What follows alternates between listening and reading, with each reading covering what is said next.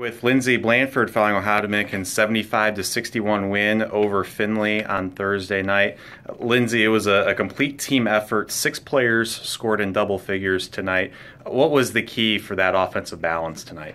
I think Findlay likes to get you out of control, make you play frantic, and we kept our composure tonight and hit shots that we know we can make.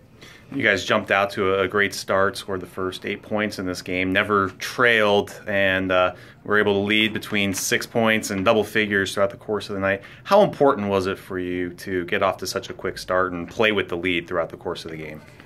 First quarter starts has been something that we've been talking about for a long time now, and it's something that we struggled with, and we really wanted to come out on top tonight, especially for Tori Beth, who had her surgery today, and so we had a huge fire coming into this game, so very crucial for us. And defensively, you guys held Findlay to just 61 points on 37% shooting. This is one of the best scoring offenses in the conference. How were you able to slow them down tonight? We really talked about in practice yesterday keeping them out of the paint, stopping them from getting to the middle. And so on all our closeouts, it was push and baseline, and we did a great job keeping them out of the paint today. All right, Lindsey, congratulations on the win. Thank you.